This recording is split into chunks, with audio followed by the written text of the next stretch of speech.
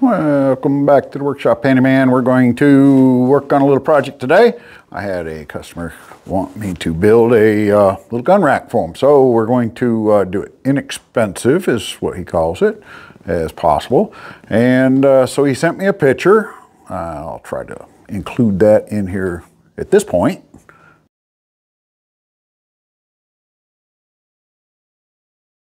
Want me to build a little gun rack for him, so we're going to do it inexpensive, is what he calls it, as possible. And so he sent me a picture. I'll try to include that in here at this point. And when that goes in, we'll as you see, we're going to have just a little one. The hangers on this one are made out of old railroad spikes, but we're not going to do that. I think we'll probably make something out of wood. Those spikes are, I guess, a little expensive. I don't know. I've not priced them out. He said that he didn't want to spend that kind of money on it, so we're not going to force that. We'll go ahead and try to make something out of wood and stick in there, and I think. So anyways, I've gone through my pile of lumber around here, as I always do, and try to find something I can work with.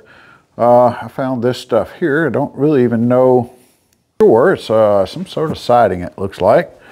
I think that'll probably do. The thing's going to be 24 inches tall probably when I get done, something in that area.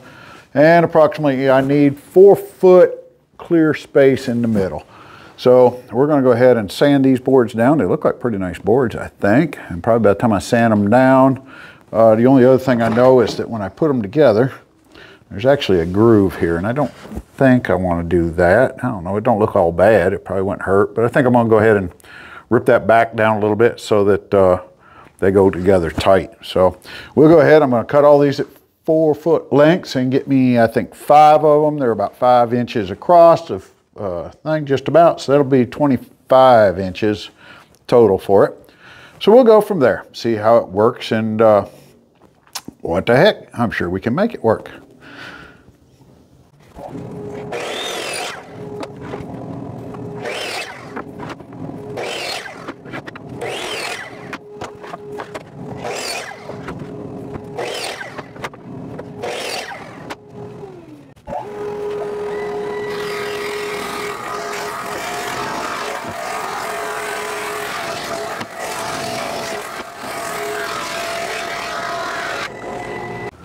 Okay, I think I like the way that's going to look. I kind of going from, looks like we had sort of a dark board, and it kind of comes all the way down to a lighter board. So I think that'll work. I think I'll go ahead and probably be able to glue all that up. But we're going to go ahead and get the sideboards here first, get all this set together. So I've got to find something. The only thing I don't like about this wood that I'm using is it does have that groove on the back of it. I don't know whether to get rid of that or what I want to do on that. So I got to think on that a minute, and we'll see where to go from there. Okay, so I've got these kind of set out the way I wanted, I think. I've cut some rough a little bit with the rest of them. I had to have 3 4 foot pieces, one for the top, one for the shelf, and then I've got a spare one that we'll use for the, we're going to put a little 1x around this to case this in the middle.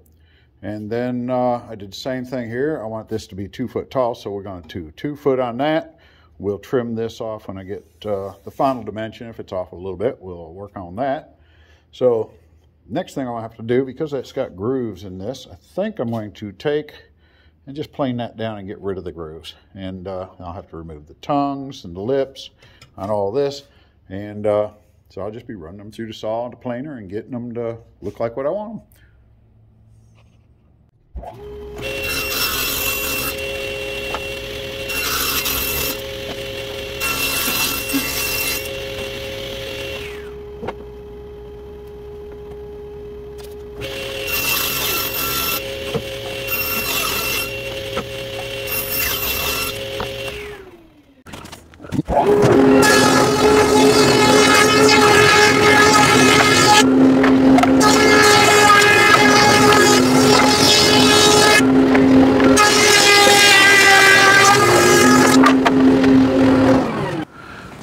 Okay, I've got the 3 around the outside done. Now I'm just going to go ahead and I've got the plane done on the center shelf here, so I've got to figure out that exact dimension.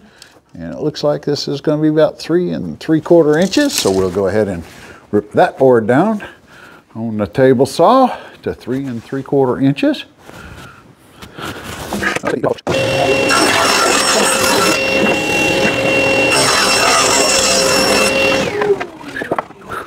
And that looks like that's going to be our shelf.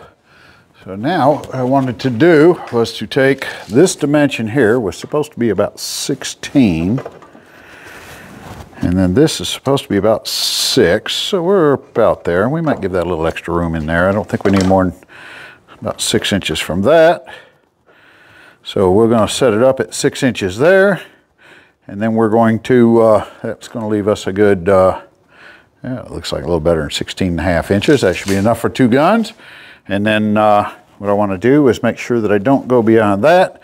So we're going to take it from here up to here, mark those 2 points, cut that off and just kind of round it a little bit, make it look good. And then we'll be able to sand that down.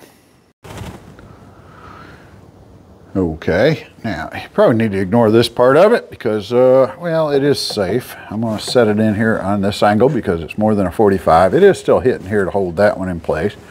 I'm going to hold the other 2 in place so that they're perfect. I've set up the angle and I think we're good right there. So we're going to go ahead and cut them.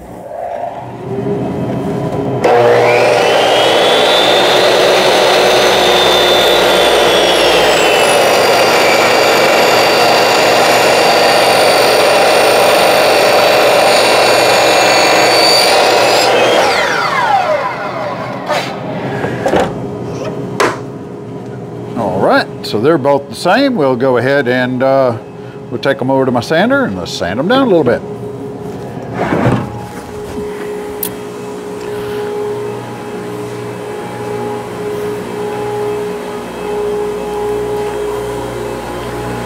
And of course, we've got to do our dust collection. So we'll open this one up and we're going to go ahead and use the disc. So we'll go ahead and open that one up. And we'll go ahead and set up to use the old disc. And I'm going to try to keep these 2 together so that they come out looking pretty much the same, as close as we can.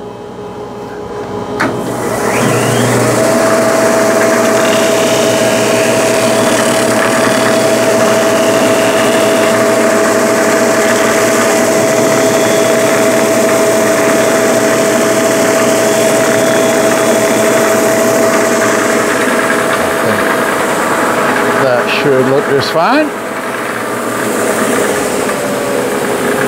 Now we'll go over here and see if, well, we shut off that gate. We shut off the main gate. Whew.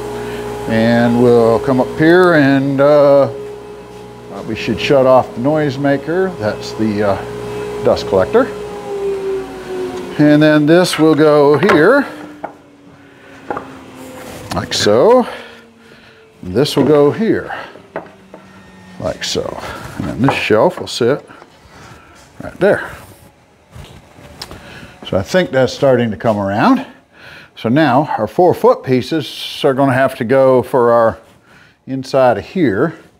We'll go ahead and cut these. I think I only want to make those, I don't know, 1.5 inches wide, something like that. I think will look all right. I don't know, 1.5 inches, 2 inches. I could do 2. Give it that depth, give it a little bit more stability maybe. So we'll shoot for that, 2 inches. All right, let me set up to cut those on the table saw.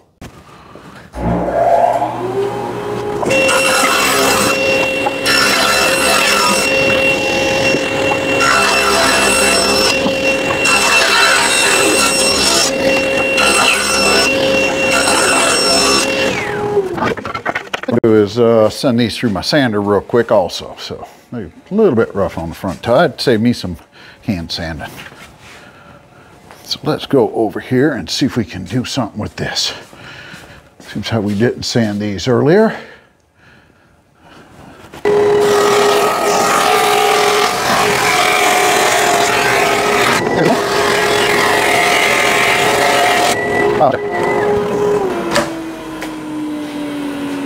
Okay, so that should get those. We'll come back over here and we're going to have to cut these, of course, to length because we had approximates. So I know the 4-footers are going to go in something similar to this. And the 2-footers is going to go here, but I think I want to go with that way. All the way up, and then we'll fill in the other ones, I believe. Because I think I want to connect as many of these boards together as I can. We'll do that from the back side when I go to put it together. We'll nail them together, screw them together, do one of those. And then this one here will go here. And I think that's all we should need on these. I don't remember if the picture had one on the bottom or not. I'll have to look at that again, but I don't think it did. I do think I need to run this through the sander though one time on this back side. So we'll do that and then we'll figure out and cut the rest of these. Okay, I think we can see about how this is going to look. I'll try to give you a good show of it anyways. I don't know if you can see that, but I think it's going to match up with the picture pretty well. So we're going to go ahead and not bore you with the technical details of sanding. And we'll sand it and then put it together. Probably a little glue and a couple little finish nails just to kind of hold it in place, and we should be good to go. Okay, so I went through all the boring sanding, and now we're going to see if we can screw this together. So we will go with quick square this up. I've put the 2 sides, which I know are going to be on there. I don't know if you can tell that or not. And we're just going to make sure that we start out clamping that first one here at the top, nice and square with the board, and then we'll line the rest of them up and put a clamp on them. And I'm going to go ahead and just use some 1 1/4" screws. We'll countersink and pilot them into that, and we should be good.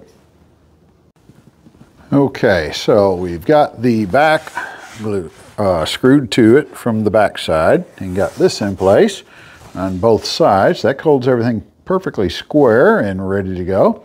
Now what I'm going to do is I think I'm going to go ahead and just add maybe a little bit of glue to the edges here, and we'll stick that up there and probably put a couple just little pin nails in there to hold it together on both sides. The top, I don't want to put a lot of nails in it. We're going to try to rely mostly on the glue, but a couple little nails in it probably won't hurt anything. So we'll probably go ahead and knock that part out next and finish putting it together, just gluing and nailing it. We'll show you when we get it all put together. Okay, I've got this all glued and screwed, nailed, and looking pretty good, I think. We'll go ahead with that. And the next thing we needed to do was to add something to hold the actual guns in here. So what I did is I really didn't have a pattern or anything to go by. So what I did is just kind of drew one out and made up some dimensions. I think I'm going to cut this just a little bit shorter on this one and this one. But the height-wise, I think will work good. They're going to sit in there something like that. We'll just screw it from the back side and the gun should rest in there. So we'll do one more of those, and I think that'll do it. So I've taken another piece of the wood that I had, and I'll just take it and lay it on there and trim it up a little bit more. I've run it through the sander one time and get all the edges off of it. We'll rip it down. We'll make that copy of that, and I think we'll be fine with that. So we'll cut all that up, get it ready to go set in there. Okay. What I did is I took that pattern I had and I kind of cut it down. I used the band saw and a jigsaw and a scroll saw, and I got them about where I think I want them. Set the couple of guns in the rack to make sure they'd work.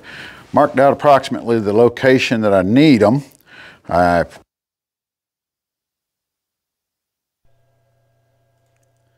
Okay, I don't know exactly what happened to my sound here. It seems like it's disappeared, so we'll have to do a little overlay of this and see if this works. But anyways, I laid out the thing and I just simply taped them to the back of the board and made some marks where I wanted them. That way I could drill from the back side and pilot hole it back through and just simply screw these to the back plate of the thing. They look like they hold the guns in properly. I trimmed them off to make sure the guns would fit in there. and the overall look of it, I think is going to do pretty good. I like the way it fits. I like the way it looks. The only thing we have left after this would be to put a little bit of a finish on it. So we'll go ahead and put finish on it and show you what that's going to look like. I think the finished look looks pretty sharp. I think it's ready to go to the customer. I think he'll be happy. I do appreciate y'all checking it out. I hope it gives you some ideas. Maybe you'll want to build one too. Who knows? But I appreciate any thumbs up, likes, shares. It always helps the channel and keeps me going on new projects. We'll see you on the next one.